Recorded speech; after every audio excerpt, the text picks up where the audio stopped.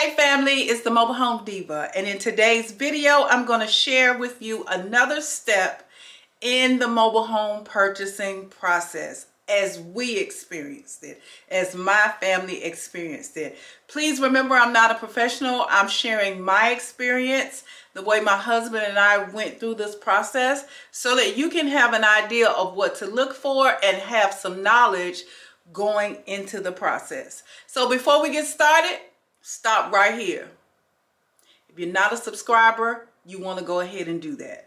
Go ahead, hit the subscribe button and the notification bell so you know every time I upload another video. Now that you've gotten that out of the way, let's get to it. So before I get into this next part of the process, I do want to clear something up because I gave you an incorrect amount when it comes to the earnest money that we paid. Our realtor asked for $500 earnest money. We paid them $500. The builder, Clayton Homes, asked for $1,500. I confirmed in an email that we actually gave them, my husband actually gave them $1,500 on his card and $1,000 cash. So $2,500 in earnest money was paid to secure the deal that we were going into. Now, you don't have to pay extra. Two things. You don't have to pay extra. If they say $1,000, give them $1,000, right? But remember, whatever money that you put toward as earnest money, this goes toward your down payment. So originally, our down payment was like a little over $11,000. But the day we closed, because of the money that we had put down in earnest money, we only had to pay a little over $7,000. So it's up to you. Pay what they ask for, or if you have extra, you can certainly do that too. That's up to you and your household. So now, we talked about inspections and different things that had to happen. As soon as we entered into the contract, they had to have an inspection of the property and different things like that. I talked about that in the last video. There are 3 videos before this one that lead you up to this point. So if you have not watched those videos, you want to stop right here, click the iCard above, go ahead and watch those 3 videos, and then you want to watch this one, okay? So now you've had your inspection, the mobile home dealer has contacted the city or county that you're moving to. They understand what it's going to take to get you in that home. And by that, I mean there are different laws and regulations for wherever you are moving to. For where we move, you had to have a driveway. Had to have block or brick underpinning. There's certain requirements for being able to get you into that mobile home on the land that you're purchasing. That's a part of the process leading up to closing. So by now, all of that stuff is done. All of that preliminary stuff is done, and this is the next step. So the next step for us was we got a call from Cascade Loans, who is the financial institution that funded our loan. And they needed some things, not only from us, they needed things from the seller, the builder, which was Clayton Homes for us. It could be Freedom Homes. It could be whoever the manufacturer of your dealer, whoever you purchase your home from. That's going to be called the builder in your paperwork. And they needed items for us. From us, they needed a copy of both of because my husband and I are both on the loan. If it's just you, or if it's you and your mom, you and your brother, whoever's on the loan has to provide a copy of their driver's license. They have to provide, do an income verification, whether you work, you're on disability and Social Security, you don't have to work, you have to provide where your income comes from, or if, whatever your situation, if you work for yourself, you have to provide an income verification. What that looks like for you may be different from me. For me, I provided a copy of my husband and my W-2, okay? For you, depends on your situation, but you have to verify your income, and the financial institution that funds your loan will tell you what is required in order to do that. Another thing that we had to provide was the person that we rented from, where we had lived in the last 5 years. We had to provide a name and number for them to contact to verify if we were a good renter. You know, they had to verify where we live. I forget what you call it, but they had to verify where we live. So they called our landlord and verified our rental history. They looked at our W-2s to verify our job history. And then we also had to verify where the money was coming from for our down payment. Now, every situation is different. My husband had left his job after 8 or so years in order to work for himself. He was driving for Uber. And so the money that he took out of that 401k, we had in cash here. He had to provide a clipping of the bank statement where that money from 401k was deposited into his account, because it proved where he got that money from. I went into my 401k to borrow the other half, and I had to provide a clipping of my bank statement of that money that was deposited into my account. Okay, it might be different for you. Maybe your mom gave you the down payment money. You got to either provide a picture of the check or a clipping of it deposited into your account. Whatever the financial institution deems as whatever they'll accept, they'll let you know, but you do have to show where the money came from. You can't slap $10,000 cash on the counter. They won't accept that. You have to provide where the money came from. So that was that. Driver's license. I don't remember anything else outside of driver's license as far as what we had to show for personal. I think driver's license was enough. It also had the address of the home that we were living in for the last 4 years. So that verified that we actually did live there. They called our landlord and verified that. And yeah, work history.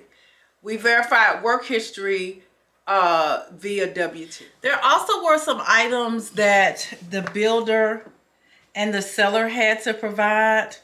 The builder had to provide a copy of the contract that was signed. Now, when we went to confirm what house we were purchasing and verify that we had put down earnest money on the land, we signed a contract.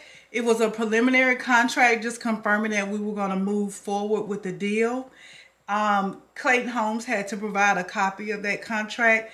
And the contract it wasn't binding. Nothing is binding until you actually close on the house. The contract was a preliminary contract, and it was in essentially, I agreed to all of these items that were listed. And it had a breakdown of, if I can find it, I'll put it on the screen. It had a breakdown of everything that was going to be included in our deal. And I can't remember exactly what it looks like, but I believe I have a copy of it, and I'll put it here on the screen. So they provided a copy of that contract. They also provided to Cascade the receipt for the $1,000 and $1,500 earnest money that we gave them. They provided and that's necessary because Cascade needs to know how much money has been put towards the down payment. They provided a copy of the home invoice and quote, and also the order confirmation of the home. Now, the order confirmation for us was just preliminary because the home was on the lot. But if they had actually ordered the home from the warehouse where they make them, then they would have had to provide a copy of all the details of that. They provided a copy of the floor plan. They completed, sign, and date the authorization of services, meaning all of the items that they were going to take care of and set up in delivery. And they had to provide an insurance quote for the property. So all of those were the builder's responsibility. Cascade had to take care of the title work, including survey approval. So they took care of that even before we started going through this needs list. They provided a copy of the land valuation. And also, at this time, they were waiting on the verification of rent. So they had to provide all of those things for the... I hope I'm not boring you with all these details, but these are all of the things that we were waiting on in order for our loan to close. So again, you know, just to reiterate, they had to verify our job history, our income, our rental history, and also where the down payment was coming from, as well as get our copy of our driver's license. All of the things that they had to take care of, we know because they sent us an email, sometimes weekly, sometimes every 2 weeks. It just depended on where we were in the process. We initially started the whole process the very end of January, like January 31st.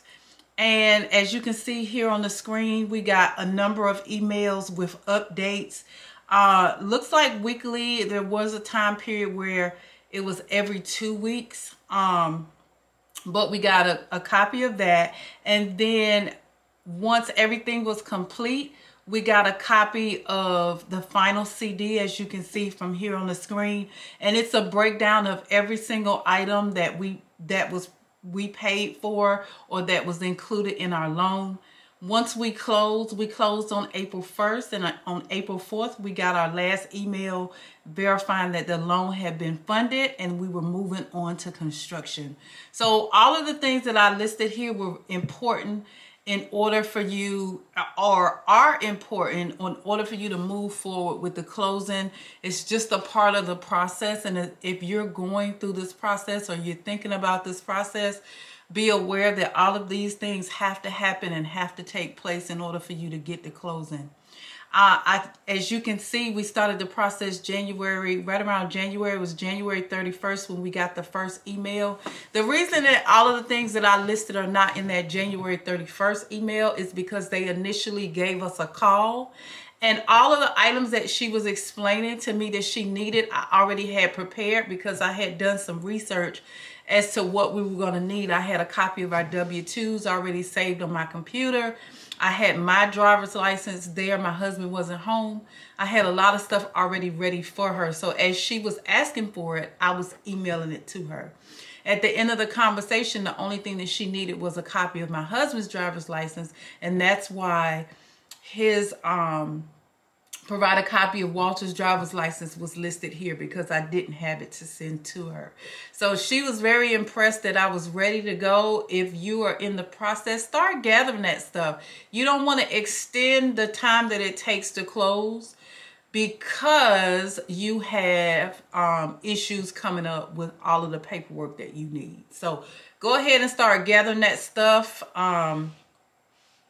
and you'll be prepared when your lender needs that information. You'll already have it or be prepared to provide it for them.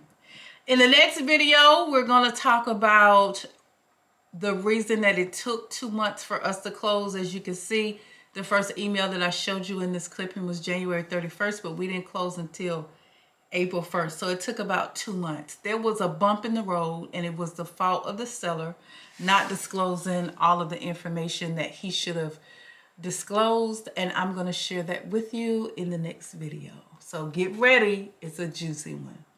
I hope you enjoyed this video. I hope that everything I said makes sense and I didn't ramble too much. I hope that this has been helpful to you. If you have any questions, make sure you put them down in the comment box. Again, we're not professionals. It's just our experience as we remember it. Okay? So I hope it helps and you have a good rest of your day. Talk to you soon.